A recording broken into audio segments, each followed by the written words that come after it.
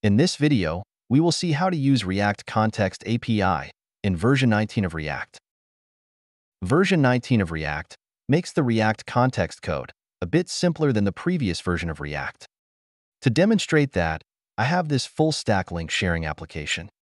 Here, once I select any image, it immediately reflects on the left side section also. For that, I'm using Context API. So this is the data provider component, which is using the data context. This component is returning the data context.provider.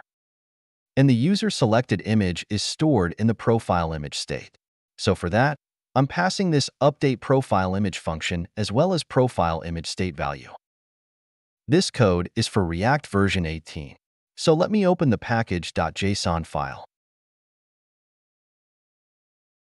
As you can see, we're using React DOM version 18 and also React version 18. Now let's install the React 19 beta version. For that, you can scroll to the end of this page. Click on this React 19 beta upgrade guide. If you scroll down, you can see the installation instruction. So we need to install React at beta and React DOM at beta. I can say yarn add. You can also use npm install instead of yarn add if you want. Now you can see React beta and React DOM beta version is installed. Now let me restart the application. Note that, with this version 19, the previous syntax of using Context API is still valid and you will not get any error.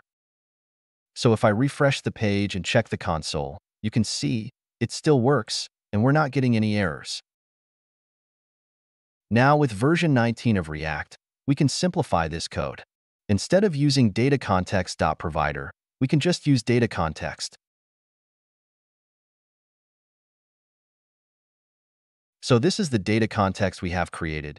You can also call it just data instead of data context if you want, but I find data context more explicit to use. So with version 19, you don't need to add .provider while providing the value prop. And wherever you're using the useContext hook, instead of the useContext hook, you need to use the use hook imported from React.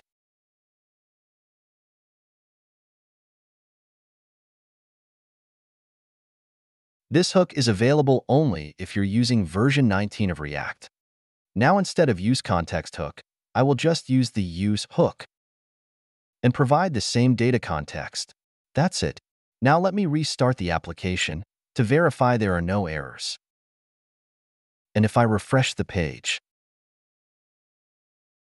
you can see there is no error in the console. Now let me try changing the image.